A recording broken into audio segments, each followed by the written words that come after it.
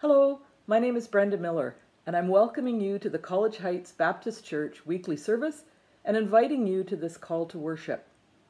This call to worship is something we do corporately and with other believers in our community and across the world, including the Holy Land Israel. Today's call to worship scripture is from the book of Psalm, chapter 68, verses 34 to 35. Tell everyone about God's power. His majesty shines down on Israel. His strength is mighty in the heavens. God is awesome in his sanctuary. The God of Israel gives power and strength to his people. Scripture directs us to bless the Lord our God at all times. I invite you to worship him with gladness and come to him in joyful song. Well, thank you, Brenda, for such a great call to worship.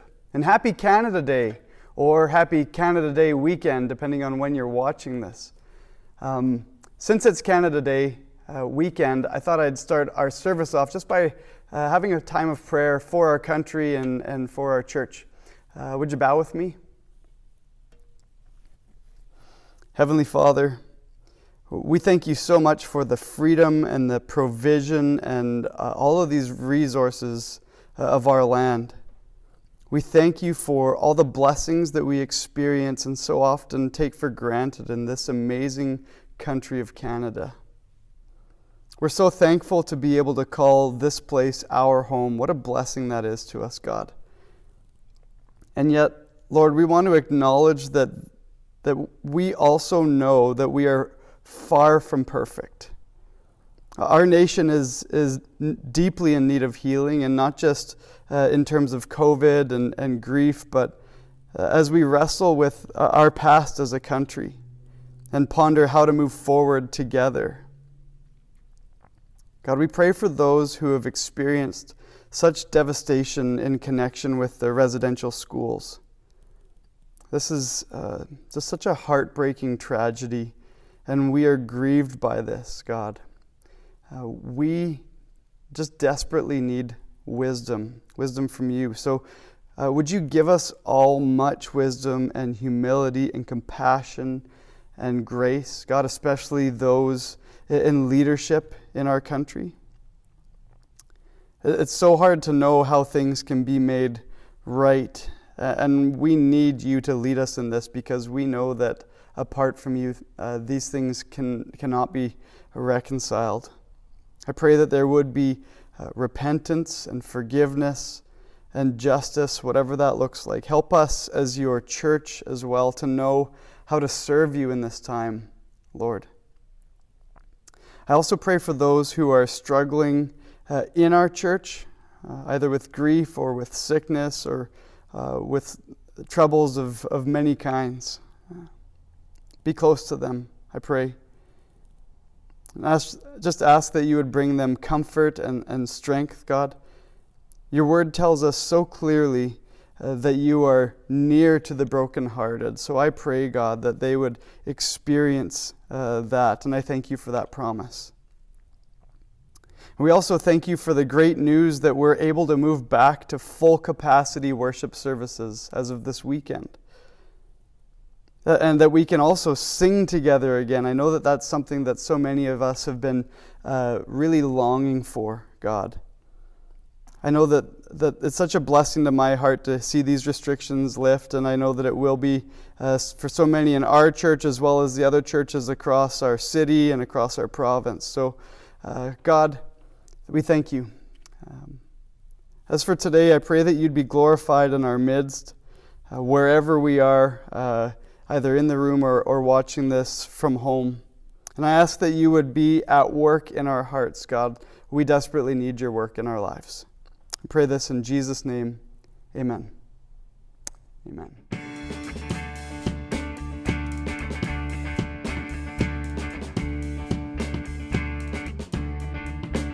Who breaks the power of sin and darkness? Whose love is mighty and so much stronger?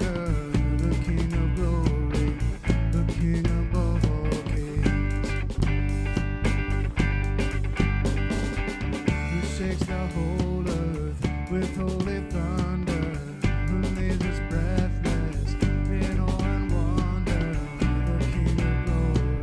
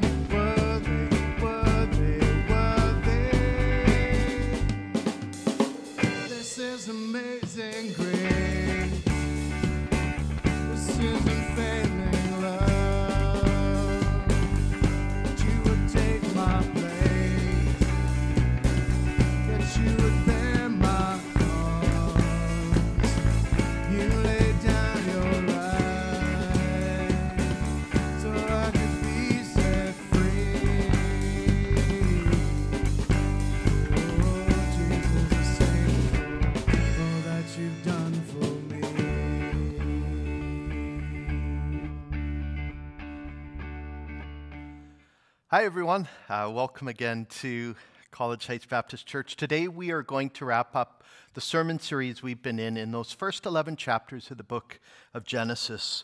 We've been wrestling with the story that gives meaning and understanding to our own stories. Where we left off 2 weeks ago was the account of the flood.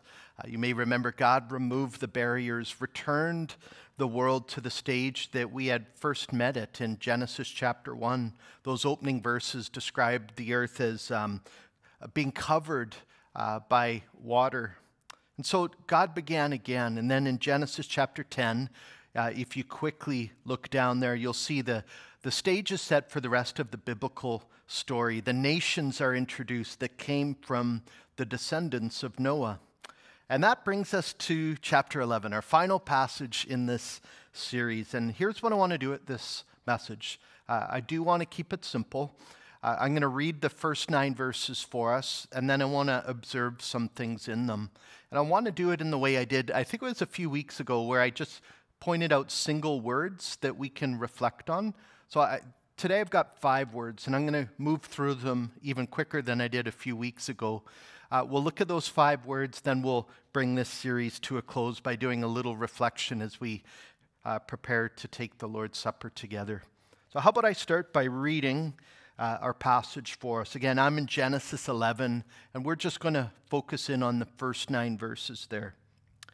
It says, "Now the whole world had one language and a common speech. As men moved eastward, they found a plain in Shinar, and they settled there. They said to each other, 'Come, let's make bricks and bake them thoroughly.' They used brick instead of stone and tar for mortar. Then they said, 'Come, let's build ourselves a city with a tower that reaches to the heavens, so that we may make a name for ourselves and not be scattered over the whole face of the earth.' But the Lord came down to see the city and the tower that they were building. And he said, 'If as one people speaking the same language they've begun to do this, then nothing they plan to do will be impossible for them.'" I think if I could pause there, the language might better be, they'll stop at nothing. So verse 7, "Come, let us go down, confuse their language so they will not understand each other." So the Lord scattered them from there all over the earth, and they stopped building the city.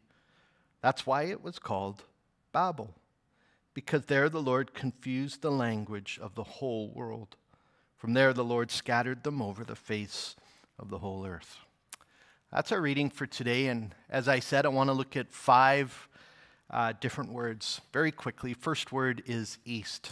And you're going to notice that a lot of the words I'm pointing out are seemingly inconsequential, but when we dig a little deeper, they're telling us something important about this story and eventually our story too. East, verse 2, people moved eastward. I want to point out this isn't just about geography, because we keep seeing this word east in the opening chapters of the Bible. And every time it occurs, it's telling us that humanity is moving further and further and further away from God.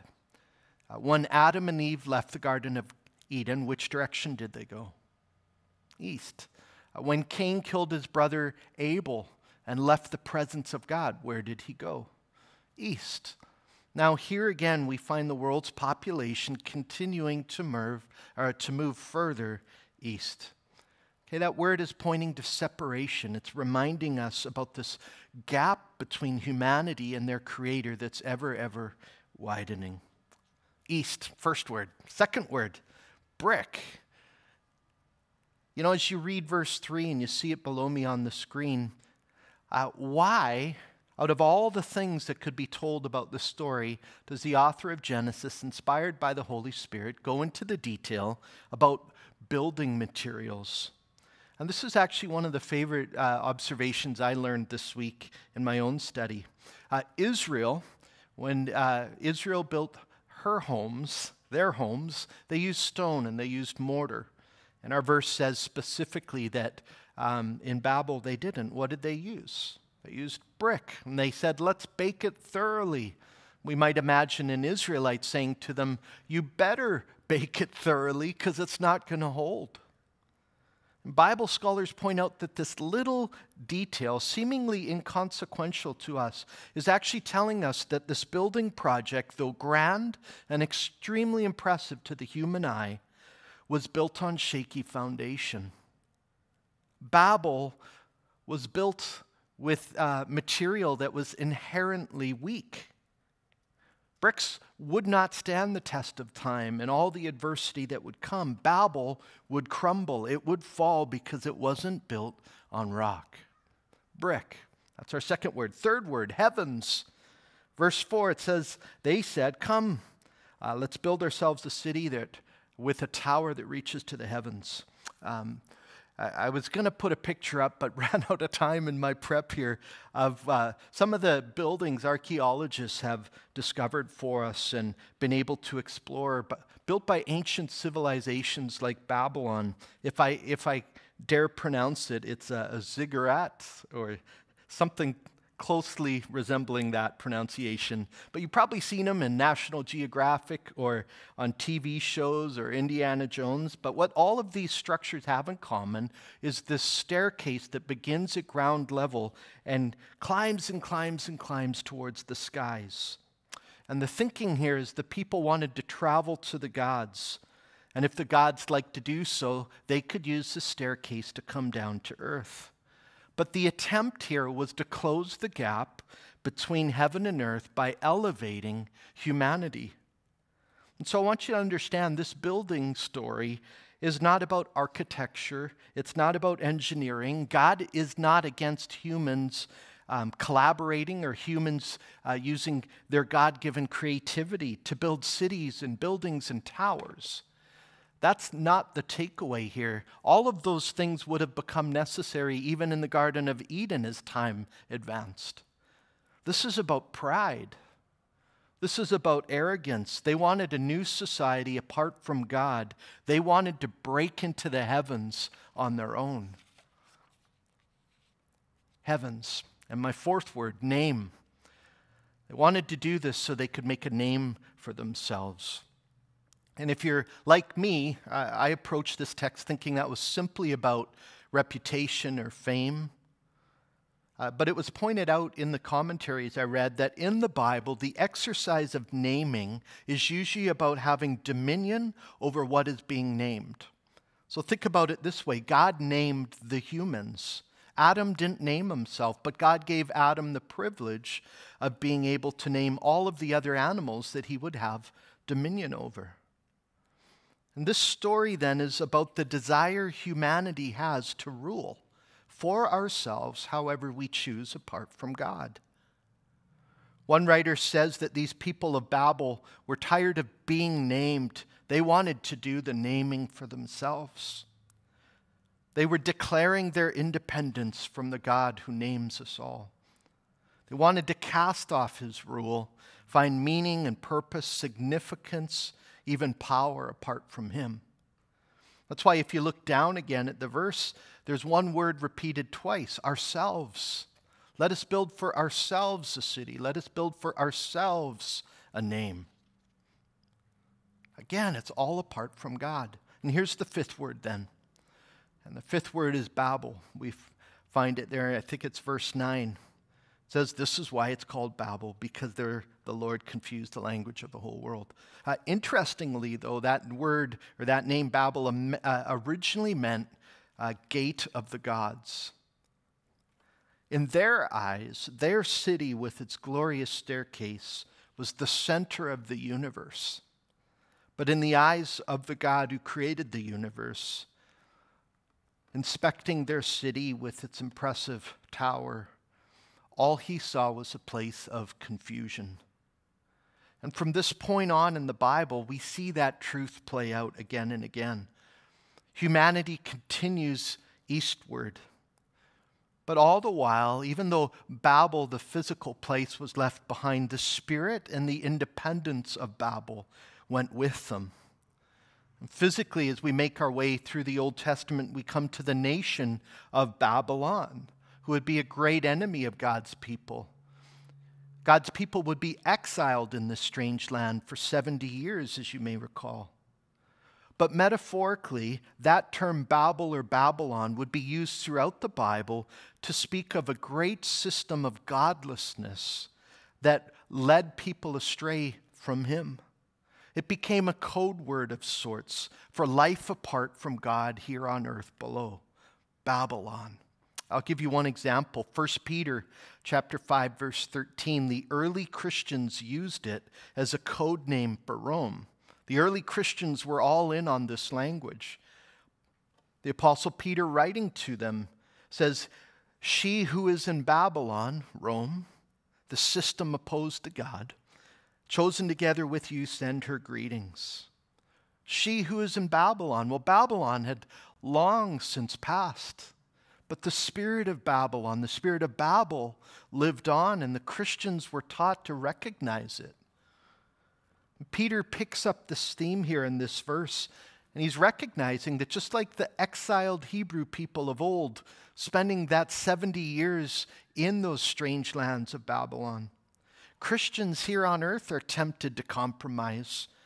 We're seduced by worldly things.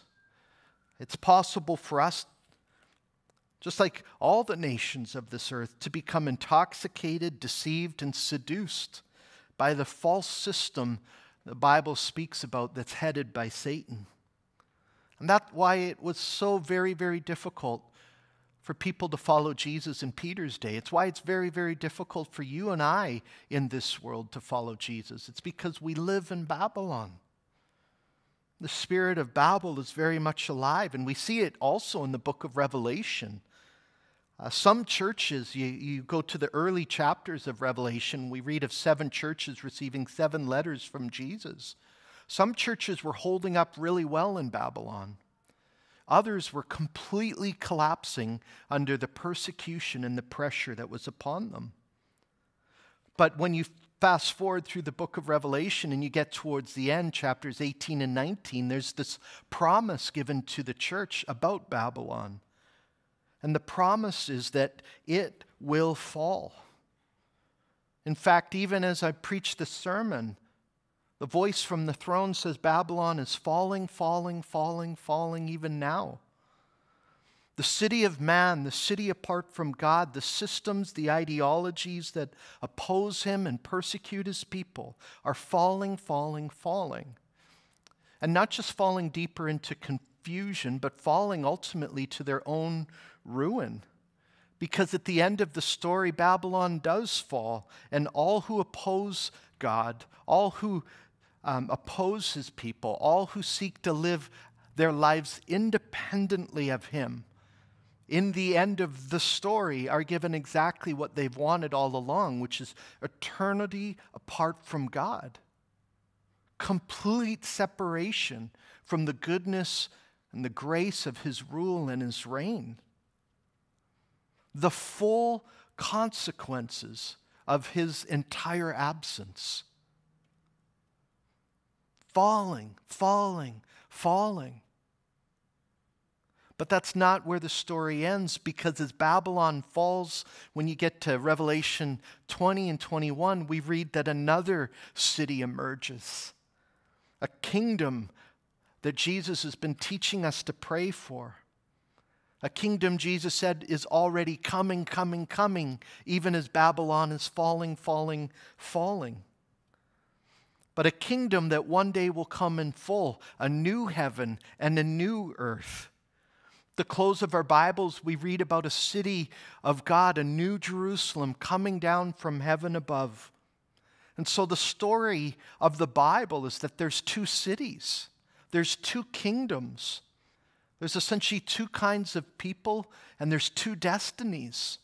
And the appeal of the Bible, beginning to end, is that we, the reader, would consider over and over again, which city are we living for? To which kingdom do we belong? Who, in fact, is king? And the Bible pleads with us. Think of Romans 12, verse 2. Do not conform to the pattern of this world. Don't conform to Babylon. Don't conform to Babel. But be transformed by the renewing of your mind so you can test and approve what God's will is. His good, pleasing, and perfect will. The will that we're supposed to be praying would be done here on earth in Babylon, even as it is in heaven. We don't oppose God like Babylon. We submit to his rule and to his reign. We don't worship the gods of Babylon. We bow the knee only to Yahweh, to Father, Son, and Holy Spirit. Whereas Revelation describes Babylon as having sins piled to the heavens, and that's kind of a fun statement when you think about how they built stairs to the heavens. God, inspecting it all, says the only thing that reached the heavens in Babylon is its sin. But for us as the people of God belonging to the coming kingdom and under the reign of Jesus Christ, we don't pile up our sins. We cast them to the cross. They're covered in the blood of Jesus, and they're dealt with. We are forgiven. And so we are repenters, turning away from all that Babylon prides itself in. And while Babylon pursues earthly treasures and material things, we, belonging to the King enthroned above, seek first his kingdom and his righteousness. We turn away from selfishness to serve God and others. We turn away from injustice here below to live in ways that are righteous, doing what is just and pleasing to God, even at personal cost. And through it all, even as we're exiled here on Babylon below, awaiting the city to come, we love and we will be known for our love, even in the face of whatever persecution comes our way. And on top of all of that, here in Babylon, we listen to the voice from the throne that said in Revelation 18, verse 4, "Come out of her. Come out of Babylon, my people. Come out of Babylon, my church. Don't share in her sins." You might say back, how do we come out of Babylon? I think the words of Jesus are helpful here. On the eve of his crucifixion, he prayed to the Father for his disciples, including us. He said, John 17, 15 to 18, "My prayer is not that you take them out of the world, but that you protect them from the evil one. They're not of the world, even as I am not of it. Sanctify them by the truth. Your word is truth. As you have sent me into the world, so I send them into the world." Did you catch that? The day will come where we leave Babylon, where we make our way to the city of God. But for now, we're in the world, but never of the world. Radically different language there. Not in, but of. Maybe again you'd say, okay, but how do I come out of Babylon?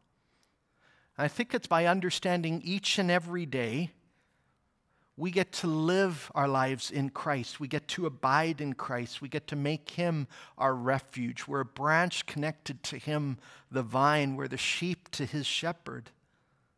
Each and every day of our lives, he leads us through Babylon. He sustains us towards the greater city to come.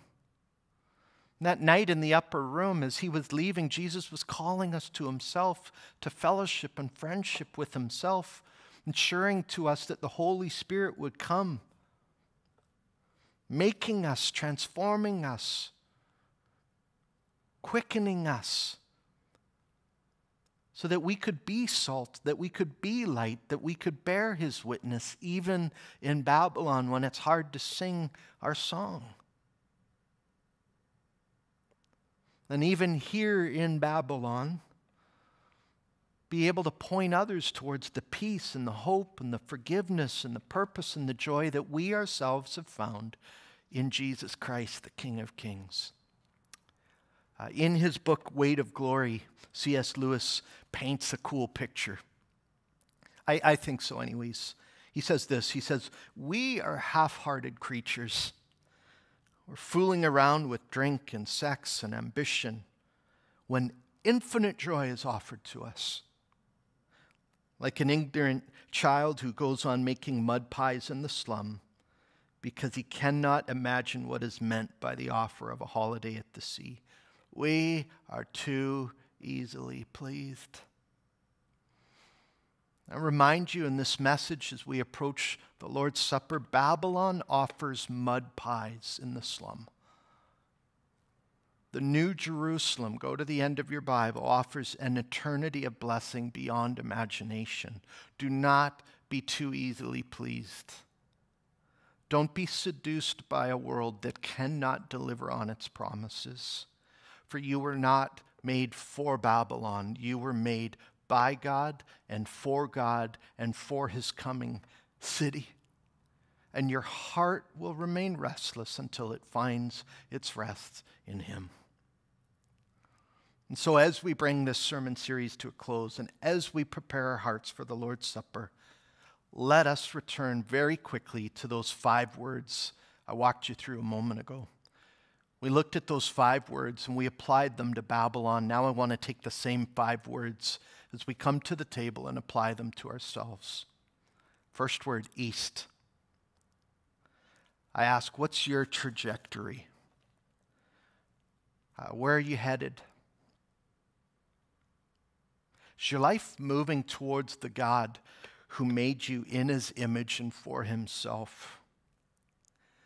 Or are you still pushing forward on your own, ever eastward, trying to make it apart from Him? David Atkinson, in his commentary on these verses, says, if you live without God as your center, you will have no center at all. This table invites each one of us to quit wandering. Come home. The bread reminds us Jesus alone can sustain and fill us.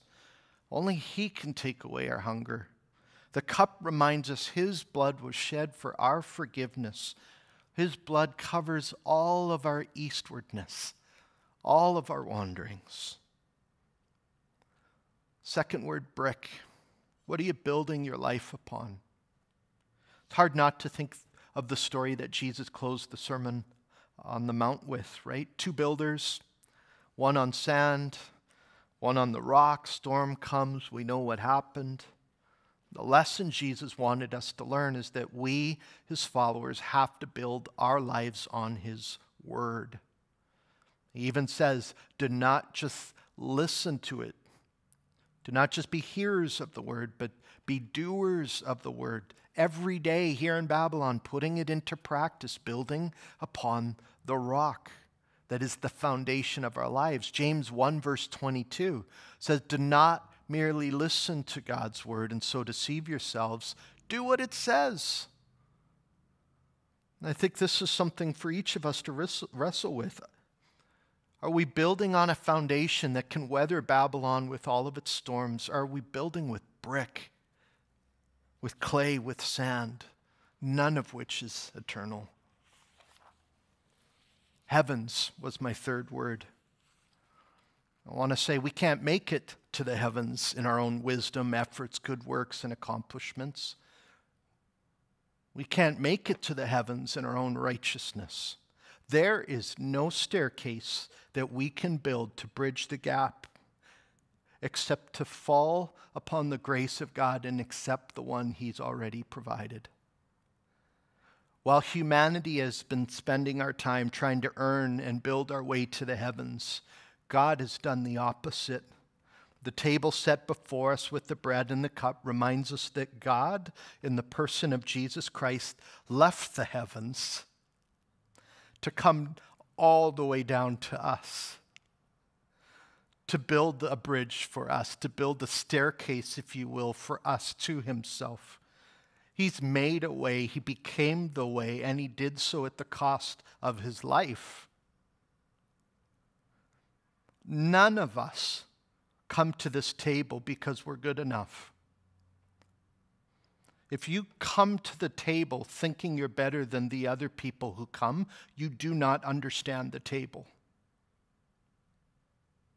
While we were all sinners, Christ died for us. We're saved by grace through faith, not by works. This is a gift of God. None of us get to boast before Him.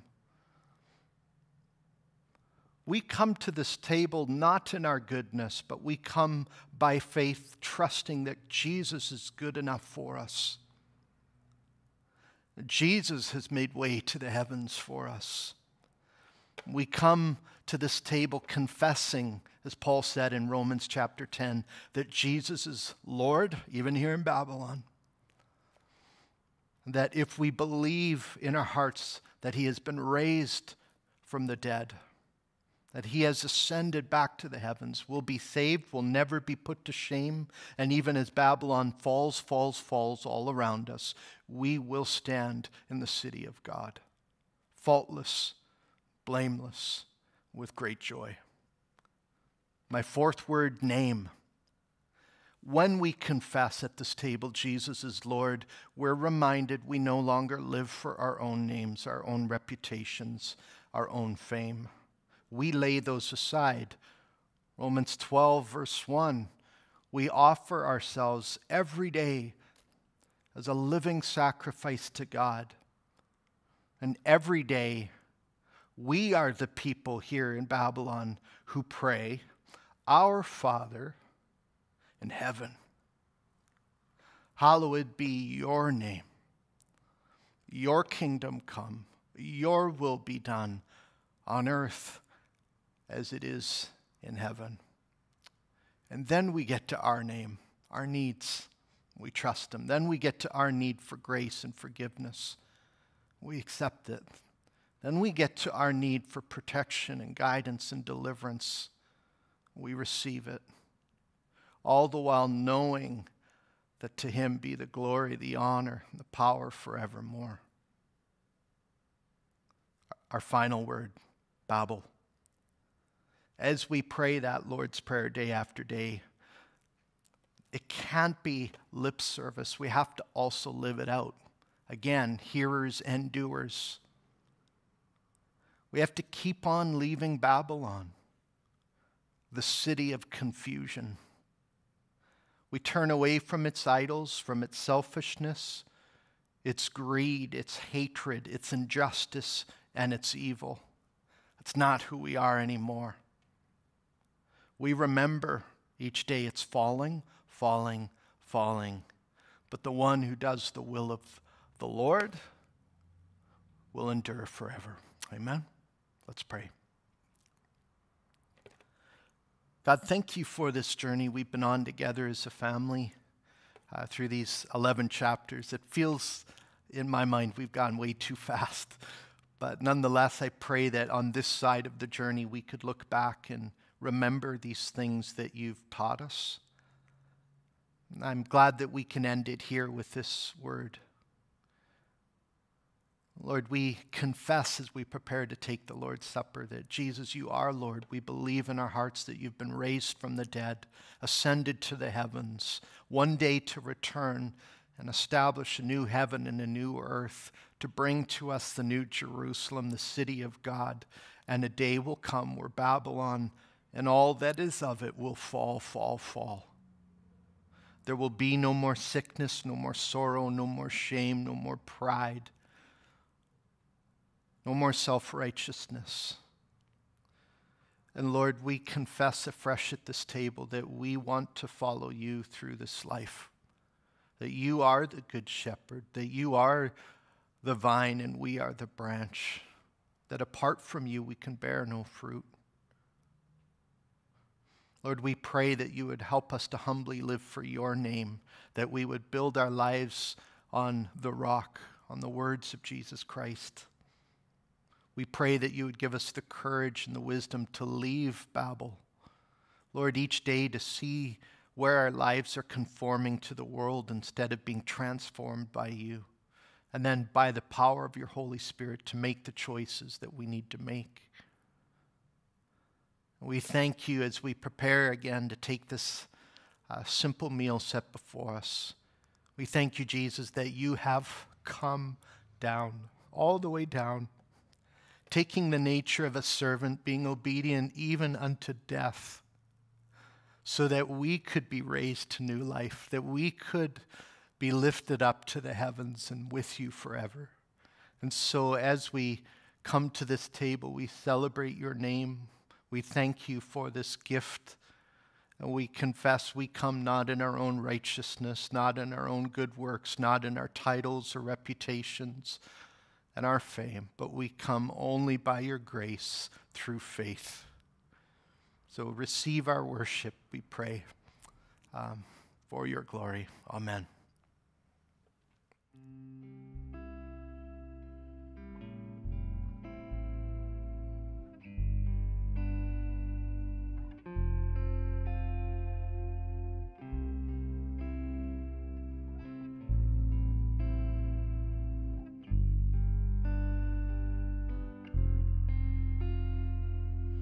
Hungry, I come to you, for I know you're satisfied.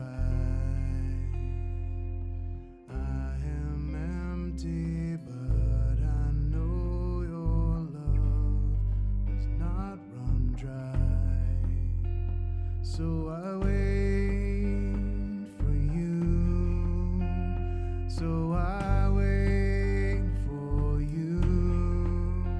I'm falling on my knees, offering all of me. Jesus, you're all this heart is living for.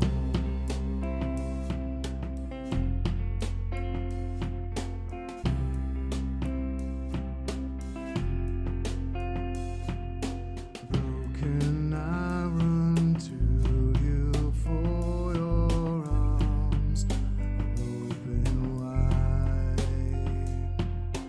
I am weary, but I know your touch restores my life. So I wait for you. So I wait for you. I'm falling on my knees, offering all of me. Jesus, you're all this heart is living for. I'm falling on my knees, offering all of me. Jesus, you're all this heart is living for.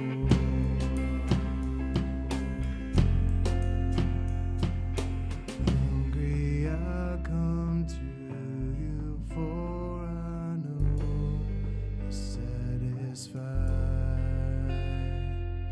I am empty, but I know your love does not run dry.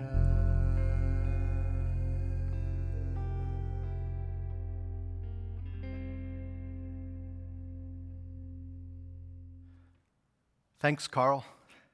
The appropriate song. Before we take the bread and the cup together, I'll give you this last reminder that we're about to do so. So you might want to pause the video if you don't have your supplies with you at home. Hit pause and come back and join me. And for the rest of you, I've said quite a bit as far as introduction at the end of my sermon for the Lord's Supper. So I think what I want to do here at the table is just let the words of Christ speak, obviously for himself. There's nothing more I can add than what he's already said. We pick up the account in Matthew chapter 26, verse 26. It says, while they're eating, Jesus took bread, gave thanks, and he broke it. And he gave it to his disciples, saying, take and eat. This is my body. Do this in remembrance of me.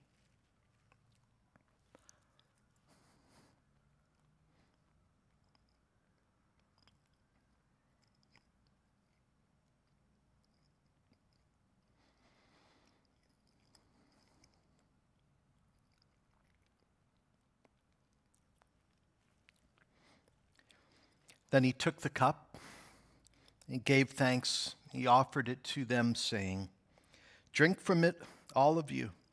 This is my blood of the covenant, which is poured out for many for the forgiveness of sins.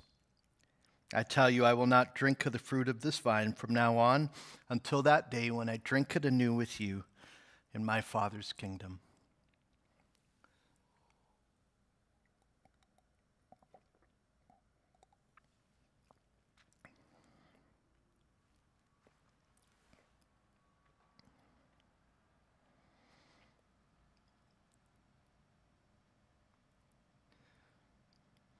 We thank you, our Father, for sending your Son. Thank you, Jesus, for coming to rescue, to save, to redeem, to restore. Thank you, Holy Spirit, for indwelling us, making us more in the image, the likeness of Jesus, for leading and empowering us through life. And we pray as we go from this table and kind of re-enter Babylon, so to speak, we ask, God, that you would help us to do so with your character, with your priorities, and for sure with your love. Having just remembered the great and sacrificial love of Jesus for us, we pray that you would help us to love that same way our neighbors, even as we love ourselves. That the way we love one another would point people to the kingdom that we belong to, but most of all, the greatness of the King who we belong to. And we pray that in the way that we live our lives, you would receive glory and honor and power, all of these things which are yours forevermore. Amen.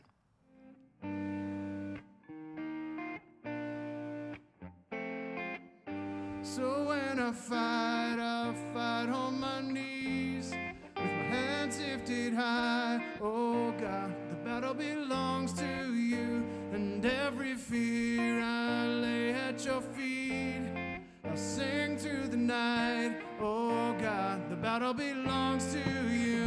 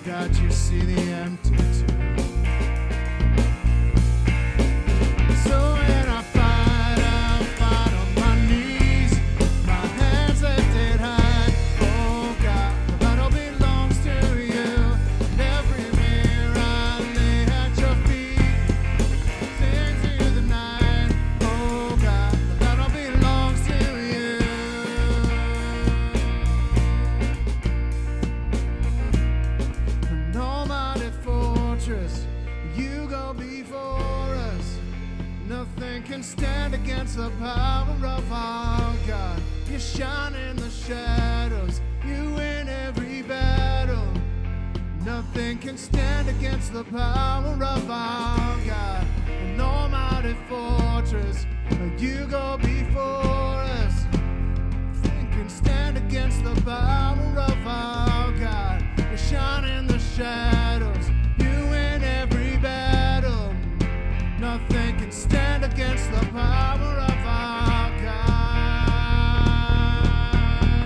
So when I fight, I'll fight on my knees, with my hands lifted high. Oh God, the battle belongs to you, and every fear I lay at your feet.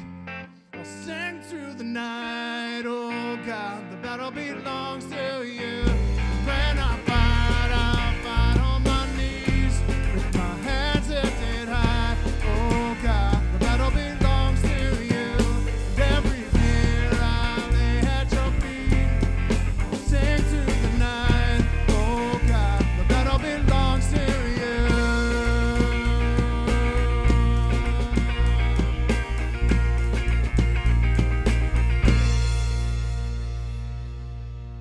Hey everyone, me again.